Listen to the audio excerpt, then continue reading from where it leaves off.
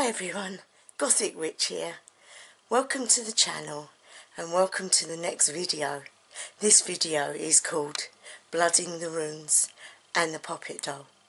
Basically a form of DNA magic, very powerful and very interesting.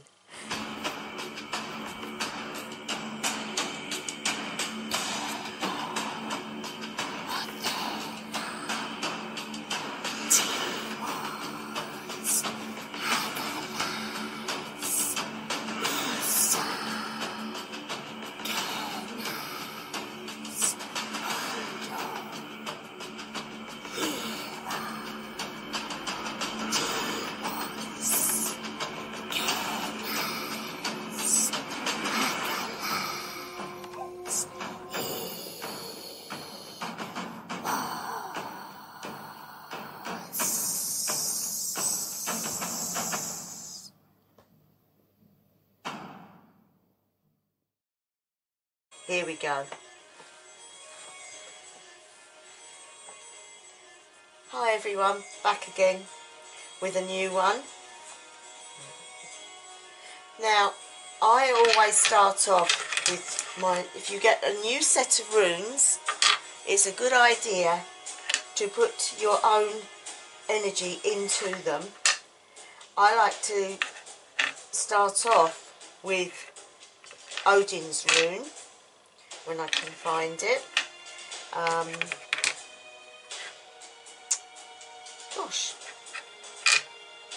It's the rune of Anzus, and when I can find it we can use it. But what I do is put my own influence into it. There it is. Now this is the rune Ansaz, or however you want to pronounce it, but it is basically Odin's rune. Transformation. It's all about moving forwards with magic as well, because Odin was given magic, he was given the runes, he was given Sidra, he was given everything to do with that part of him. The part of the woman seer became part of him, and he used it. He hung on the tree for 9 days to receive the knowledge. And so when you get magic, you always have to give in. Like he gave his eye to receive the inner sight.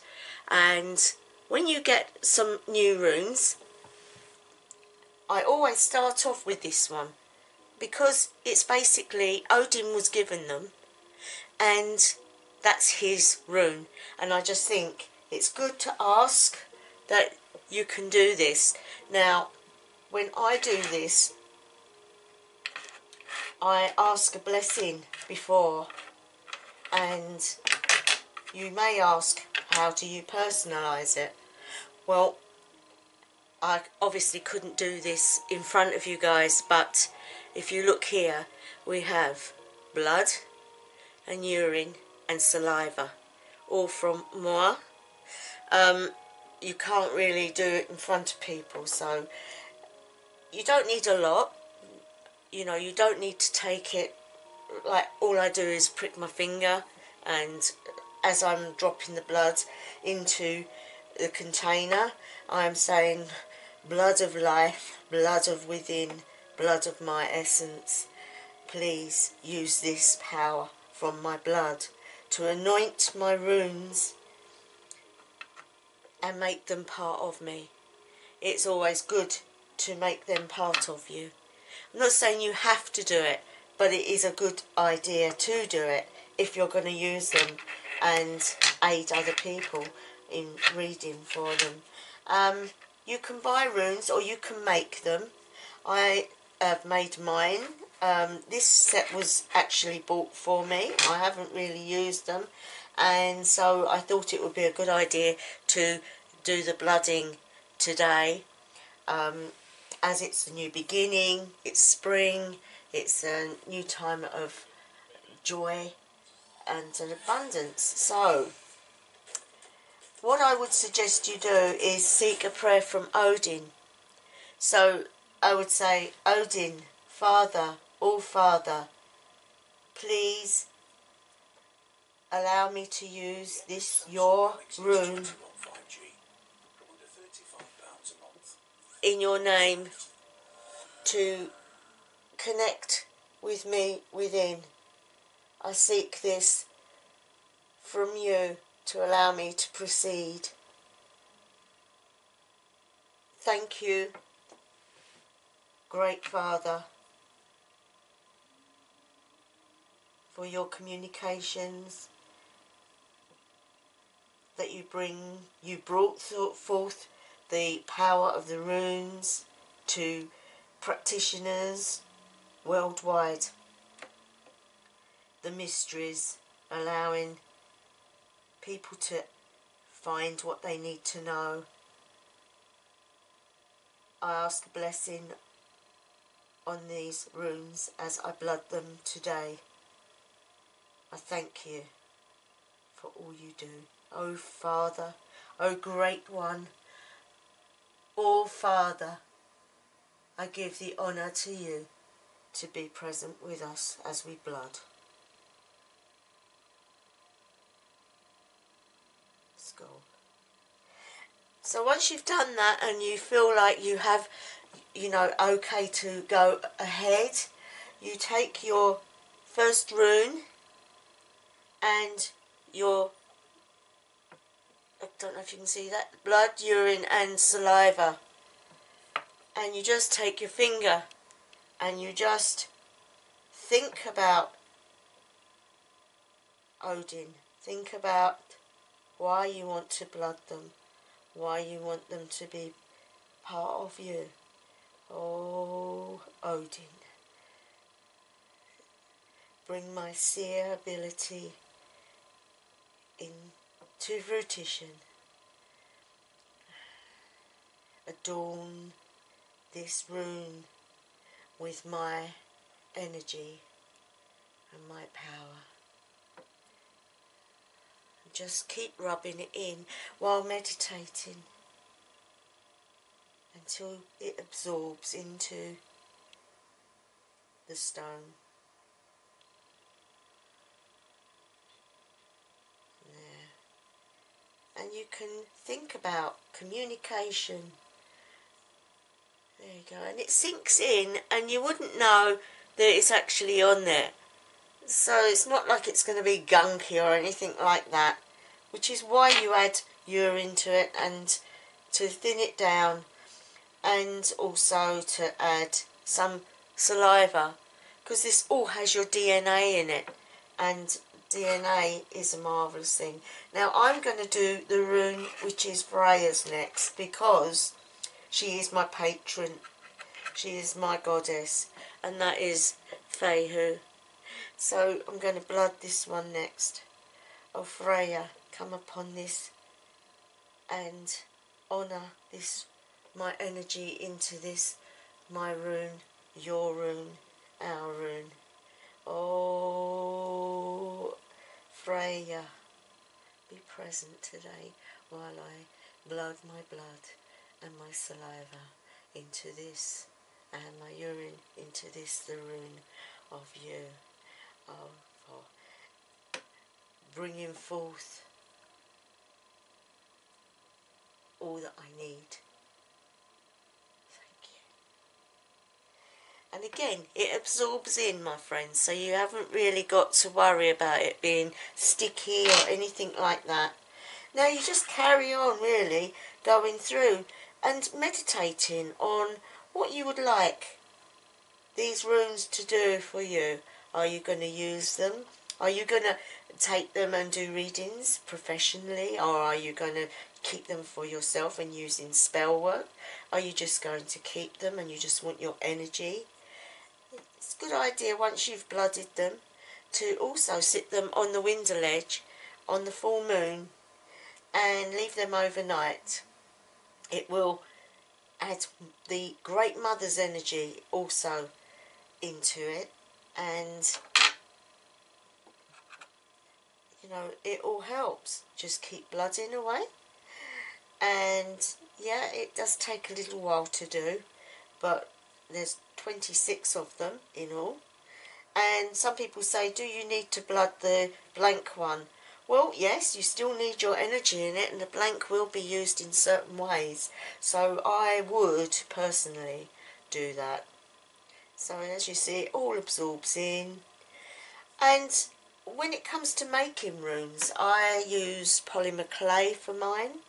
And yeah, now, while we've got the blood available, I was thinking maybe showing you how to make a clay fifth, or as some people know it, poppet doll. Because you can use the blood, urine and spittle in the doll that you're making and represent yourself for any healing work you want to do. So I think you're going to get bored if I just keep showing you all this. So I'm going to do the blood in later of the rest of them. I'll keep the ones I've done out. And that's what you do. You just keep blood in them. And then when you've finished blooding them, find a place on the window ledge or outside if you've got somewhere outside that you can do it. And leave them overnight on a full moon. I mean, you can use any form of the moon, but it's fullest, obviously, at the full moon. Now, I'm going to get some clay, and I'm going to show you exactly what I mean. It's a different type of magic. You don't need a lot of clay. It's not got to be huge. But what you want also, when you're doing the clay, is you want to think about the person that you're making. I mean, this has got a bad name, really. It really has, and it shouldn't have, because people have taken poppet dolls and turned them into something that's negative, you know, doing horrible things to people. And, yeah, really, yes, people can do that, but it's very irregular for a proper practitioner of magic to want to harm anybody. And so I would say it is not a bad thing to make a poppet doll for healing purposes, anything really. I mean, if you want something to happen, like you want a job, you see yourself sitting with a piece of paper, you can move the doll around, you can do things with it, but it needs to be made into the shape of a person.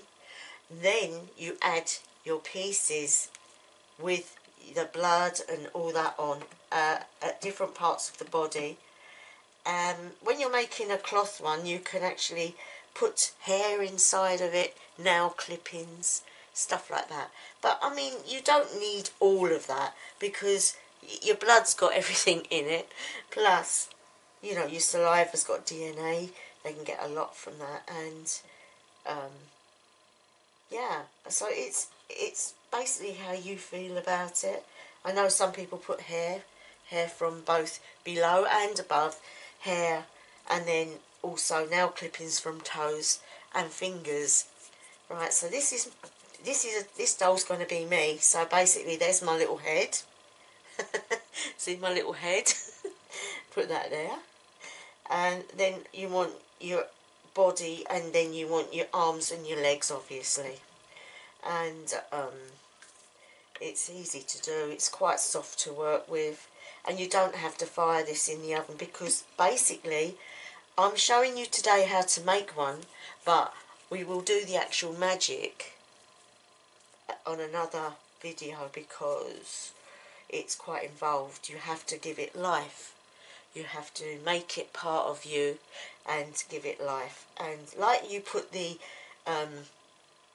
runes on the windowsill to receive some energy, when you've made your poppet doll, you need to show the well, when I do it, I always do a circle, and then we give it life by taking it to the quarters and saying that this is me, and that I will be doing work on it, and that will they help me to do this.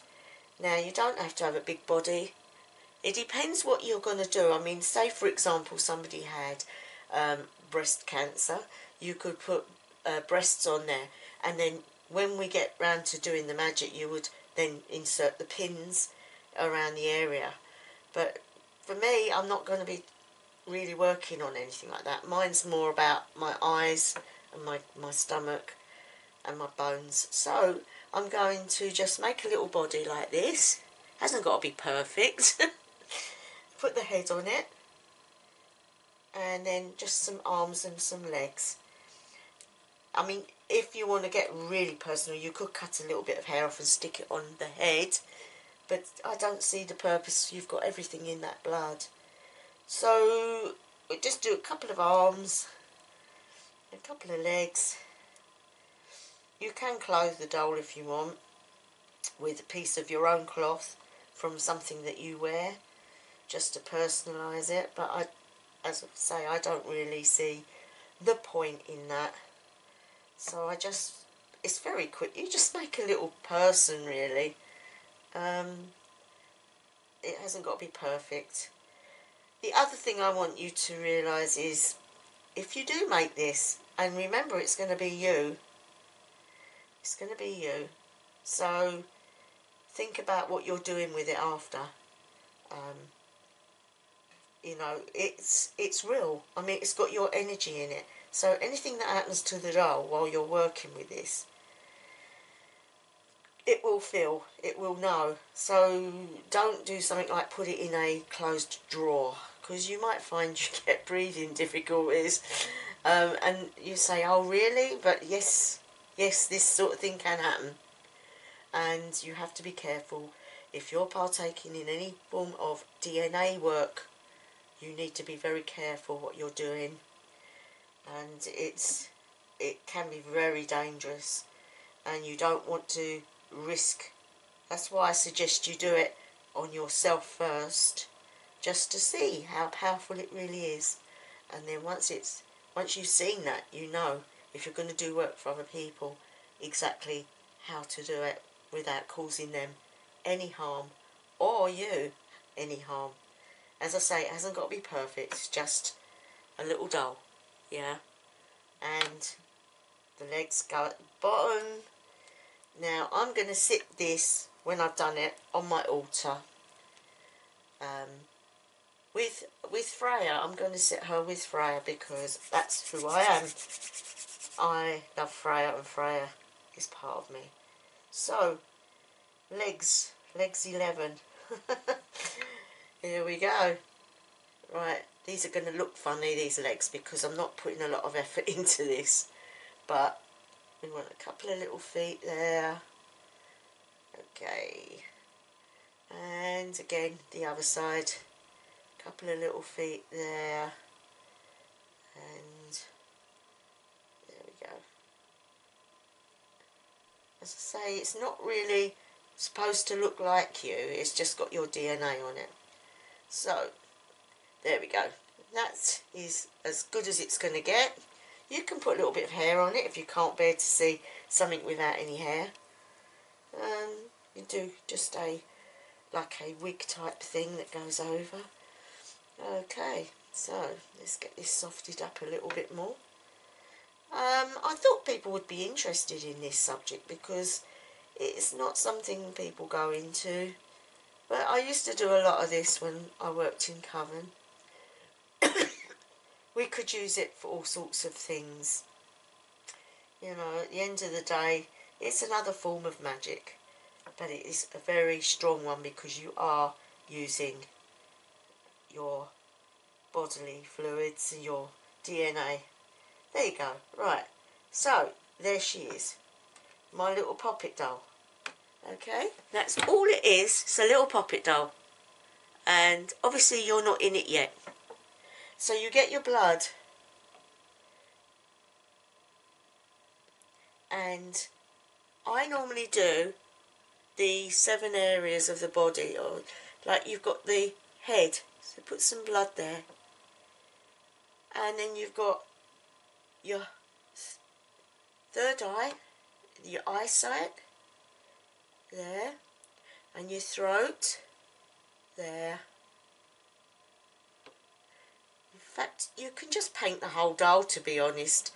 It'll all sink in, and once it's sunk in, it is becoming you. So that's what I'm doing. I mean, you can do a little heart and stick it inside. You can do,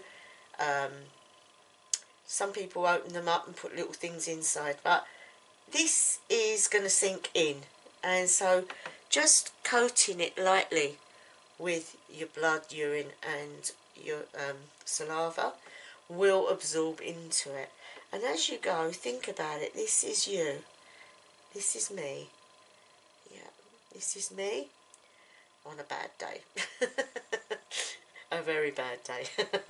I hope I don't look like this. But this is part of you, and you're not going to keep it forever. But what you do have to do is, and I will do a video on that after you've worked on it. After you've worked on it.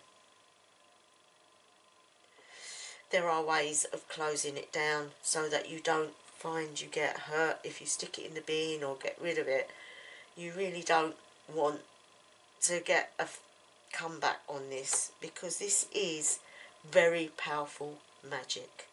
Very powerful indeed, and not to be taken lightly, my friends. So there you go. So there she is, and that is my doll, and it is all blooded now. Okay, and I will stick it on my altar to dry. I'm going to take the offering off, and I'm going to put her there until I'm prepared to do the actual life, giving it life ritual. It's safe. Nothing can happen. But you have to be aware that your DNA is on it. So be very careful. Anyway, the blood is an offering too.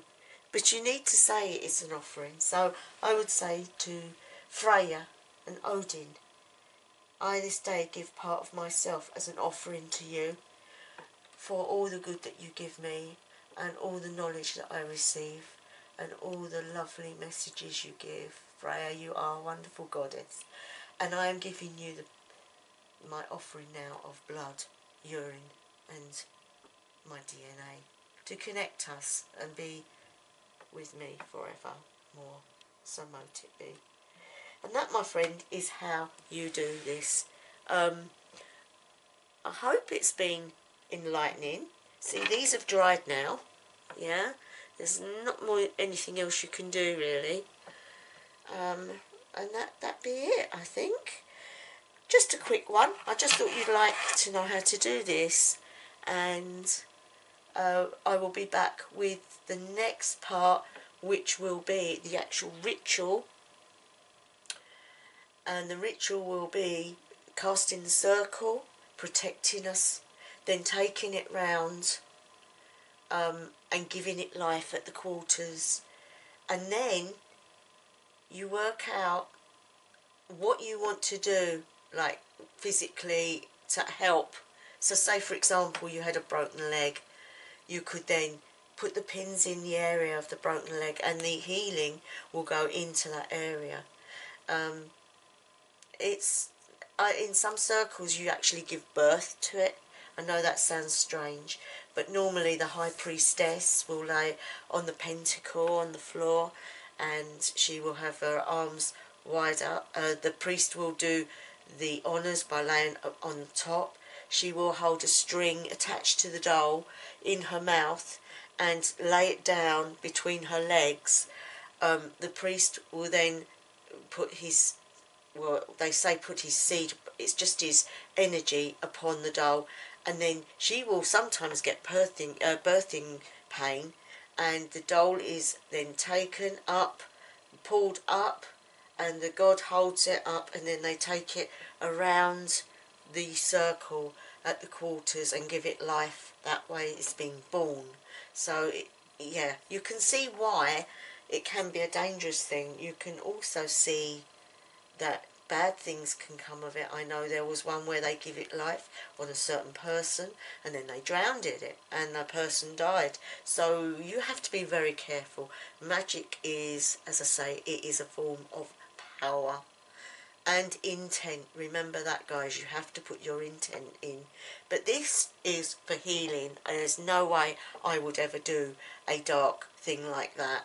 It's not part of me. I'm not that type of a person. But you could see how it could be misunderstood and used in the wrong way. Anyway, I'm going to leave it there, guys, and hopefully I'll see you in the next video. I am here. Hi. And from me now, I say, wherever you are, whatever time of the day and night it is, I'm wishing you a really happy day.